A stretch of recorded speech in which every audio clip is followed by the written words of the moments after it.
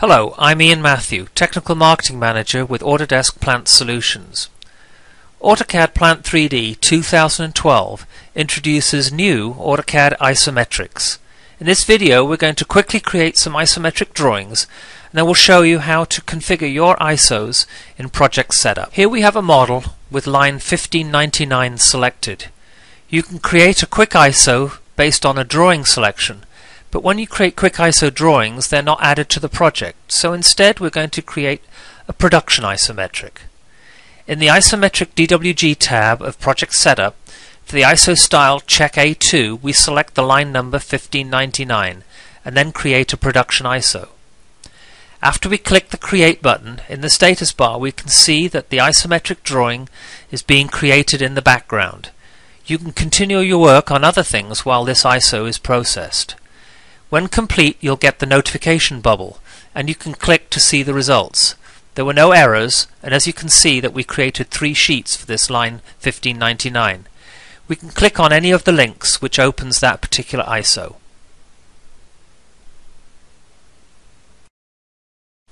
Isometric drawings are 2D drawings, but they're used to provide a pictorial representation of the 3D pipeline in a single view, as compared to orthos where objects can be displayed multiple times in multiple views.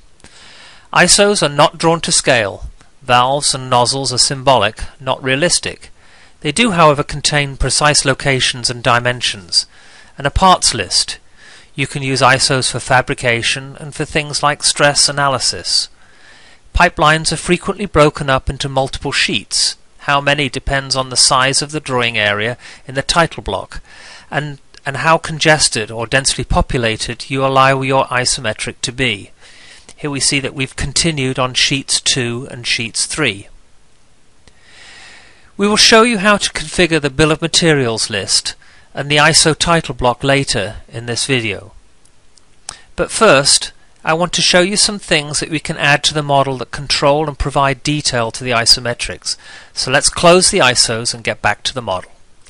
Let's zoom in on this valve assembly to specify a field weld, which will break the piping spool. To display a weld dot in the model, we need to switch to wireframe view and turn on the weld display in the ribbon. Regen or Regen 3 displays the dot. Welds are sub-objects of a connector, so selecting them can be tricky.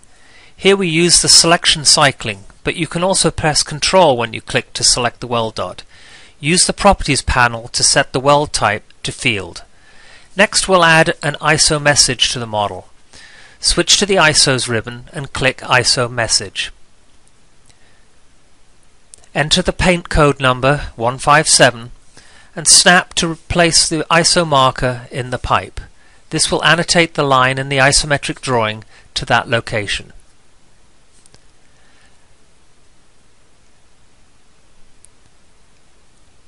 Again, welds and ISO markers are not the easiest to select, but you can double-click the marker to view or change the message.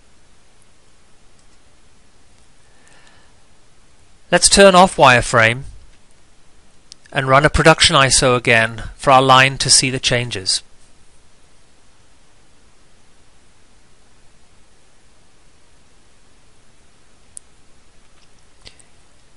Here I did not specify to overwrite existing ISOs, so new ISOs are created with a name that is slightly different from the ones you've already created. Once the ISO completes, we can open up the sheet 1, zoom in, and we see our field weld and the new paint code message.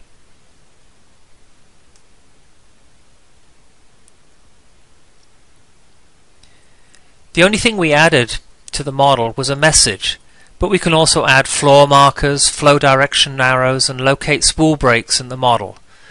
So far in this video we've added ISO information to the model and created some ISOs. Now it's time to take a look at ISO configuration, where we will modify the title block and the parts list. From the Project Manager, let's load the Project Setup, and we'll select the Isometric DWG Settings page. On the ISO Style Setup page we can create new ISO styles. Each ISO style includes settings that control the way the isometric drawings are created. On this page we can change the way our drawings are named, or specify that we want each spool on a separate sheet. ISO styles can be shared with other projects that have matching units. Simply copy the ISO style files directory to another project. On the annotations page we have a lot of control of our text and callouts. Just as an example, here's an ISO with weld annotations off, and now with weld annotations on. I've also changed valves to dimension end to end instead of center, which we can set on the dimensions page.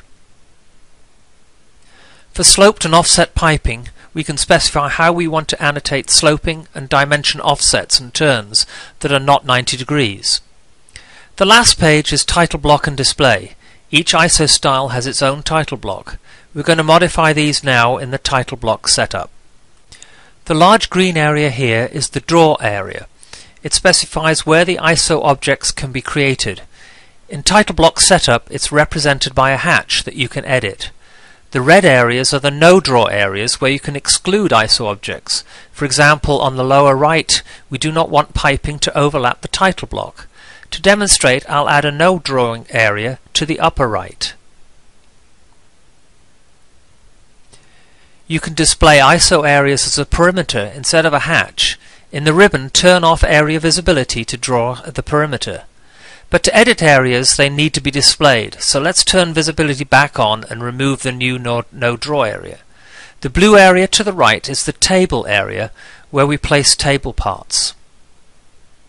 Right now, the only parts list we have is the bill of materials. We can use table setup in the ribbon to modify a parts list. The table type is a bill of materials. We currently have a simple bill of materials, but we can set our BOM to group parts by category and then right-click to change the order of the categories. We can also specify which columns should display for a given category if we set to group with independent columns. Let's switch back to the simple bill of materials and add a column.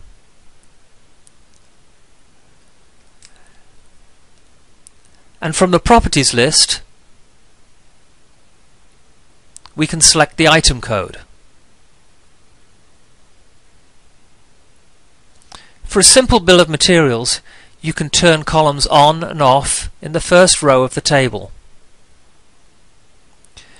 Now let's close the dialog and see that the item code column is added to the table. Let's add some additional lists to the table area. In the ribbon, click Cut Piece and select the blue hatch. Type A to add to the current table, and the cut piece table is added. Next, let's add a weld list and a spool list.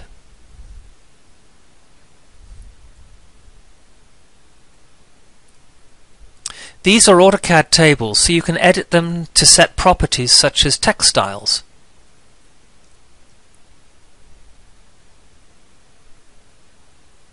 Okay, now we've done with the table areas. Let's take a look at the title block area itself.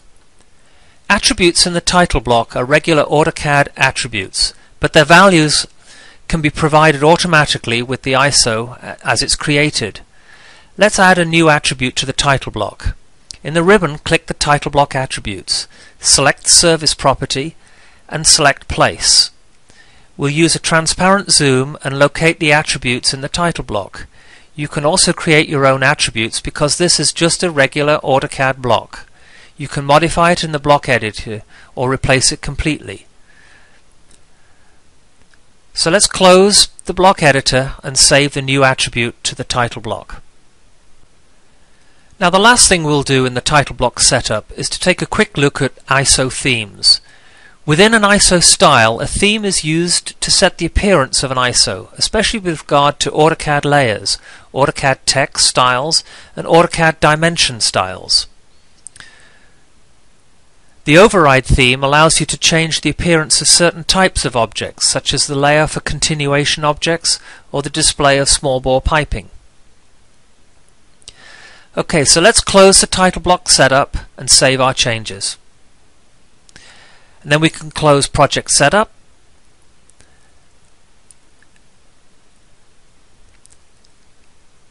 And then back in the Isometric tab of Project Manager, we'll select line 1599. Let's create a production ISO, and this time we'll overwrite the existing DWGs. When the ISO is complete, we'll open up the first sheet and we can see the new parts list that we've added to the table area.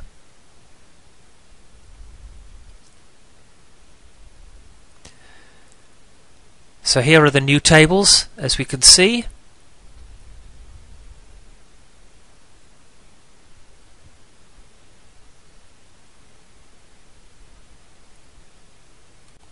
And that completes this video, where we've created and configured isometric drawings. The sample model and procedures used in this video are based in the Autodesk Plant courseware, Introduction to Plant Design. To learn more about this, you can contact your AutoCAD Plant 3D reseller. Thank you for watching.